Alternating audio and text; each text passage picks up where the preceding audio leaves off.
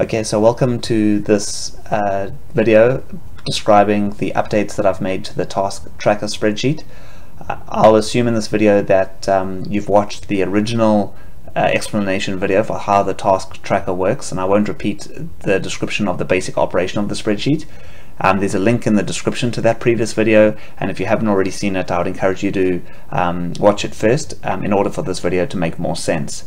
So for people who have watched the previous video, you'll notice that one of the major updates to the task tracker spreadsheet is the look and feel is a bit different. The task creation zone in the top now has this blue zone around it, and the tasks not yet commenced are listed in this green box, and then there are an orange area for the tasks underway and a purple area at the bottom for the completed tasks.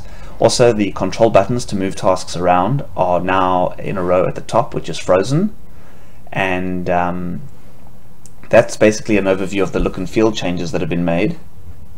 Another change that I made was that I removed all reference to lawyers because based on the YouTube comments and emails that I've received, a number of non-lawyers use it.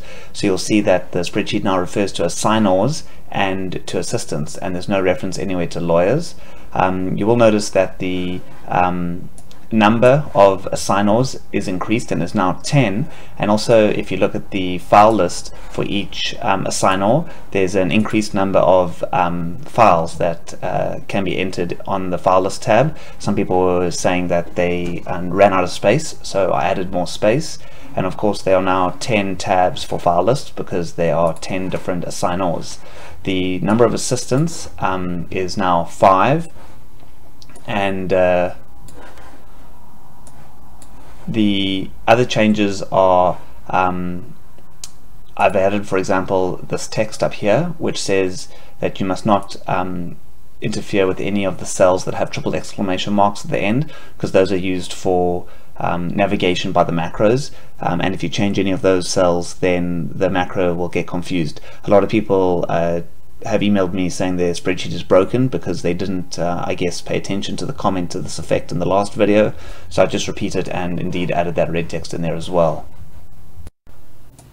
Another change is that I've added some additional columns over here in the orange zone. So the date the task is created was there before, but I've also got a date started column and then a date ended column. So that provides a bit more information about how long tasks took, in case that data is of interest to people for sort of audit and review of productivity and things like that. So I'll go ahead and create a new task, and in doing so we'll demonstrate some of the additional new features that have been added. So for a description of the new task, I'm still going to use somewhat lawyer specific tasks because those are the ones that come easily to mind. So file pleading will be the name of the task. We'll assume it's a task for Jane, so assume I'm Jane right now when I'm creating this task. It's on her file number 4. Then over here there's a new drop-down list which allows the person to save sending the task automatically to the bottom of the green list and then having to use the up-down buttons or the to top and to bottom buttons to move it to the top of the task list, but instead they can predetermine where they want it to rank within the green list. There's only a limited number of positions they can pick. They can either pick 1, 2, 3 or default send it to the bottom. So let's assume that the file pleading task on file number 4 needs to go to position 2.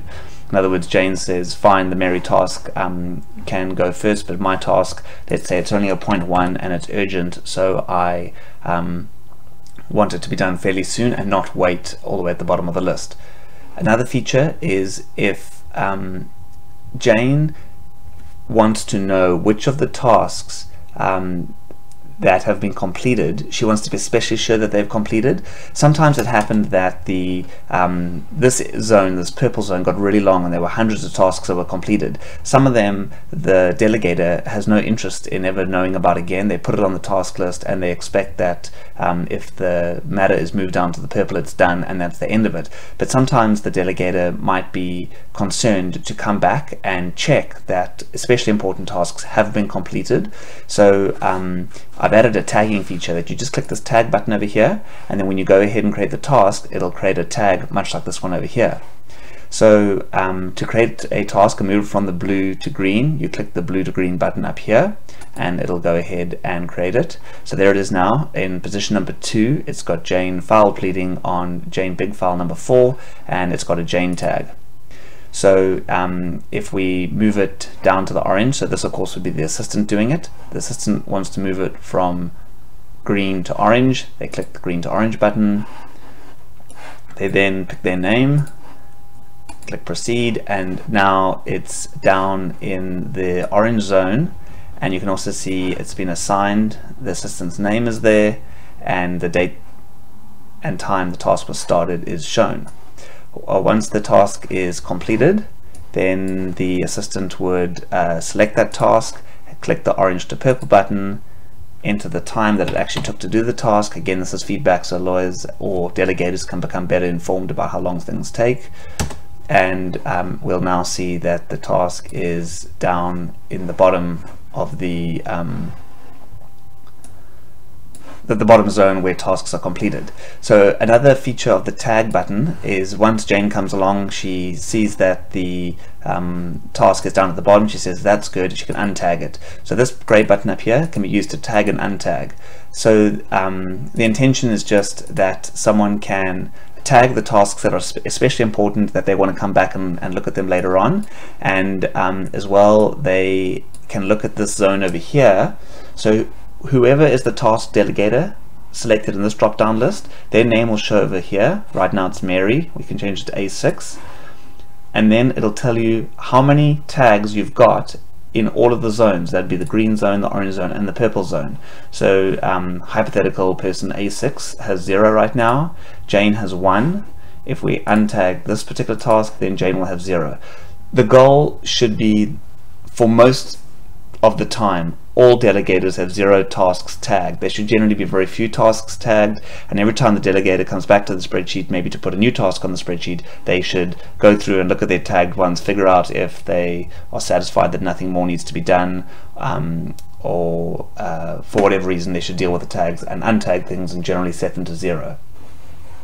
So the taggings basically are just if the delegator wants to do further steps after the initial task is completed by the assistant, then the delegator can come back and get an idea of when the task is completed. Of course, they could just browse the completed task section, but if there are many tasks there, it can be a little bit inconvenient to find the one you're looking for, and the tags can be helpful for that purpose.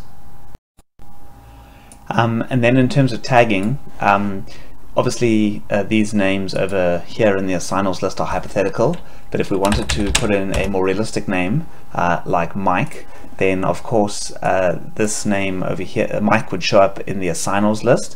And also if you then wanted to tag a task, assuming for example this was actually a Mike task, then if you tag and untag, it's going to bring in the name that is shown up on the assignals list. Should I say it brings in the color that's up on the assignals list. So when you tag and untag, it searches in this column over here for who the creator of the task is, goes up to this list over here, and then pulls out the color of the cells. So as well, if you want to change the background color of the cell, so for example Mike decides he doesn't like blue and instead wants red, which is a bit bright, but anyway, then when you tag and untag, it's going to change and it's going to be red. So there is some flexibility in what colors you want to pick, and of course you can type in the names of the assignors, and then Mike's assignor number 5, so of course that's also going to show up on file list number 5. It's got Mike's name up there. One other minor change that I'll mention is the refresh button up in the top left corner over here. Keeping in mind this is a shared workbook, so it can be simultaneously edited by multiple people at the same time. But if an assistant, for example, has the spreadsheet open, a delegator or a number of delegators in the background are making changes, for example, moving things down to the green, adding new tasks. If the assistant wants to know if things have changed since he or she last looked at the list, then he or she can just click the refresh button. It takes a little while to think about it, but basically if another user has made changes, there'll be some flickering, but basically the screen will update and it'll tell the assistant what the latest situation is. Also, a delegator might click the refresh button to see if an assistant has since moved tasks down to the orange or maybe even down to the purple area. Okay, so I think that's pretty much it for an overview of the updated task tracker spreadsheet. You can follow the link in the description to the legal tree page where you can download a updated version. Again, I hope it works well for you, but of course you use it at your own risk, and yeah, hope it works out well. Thanks. Bye.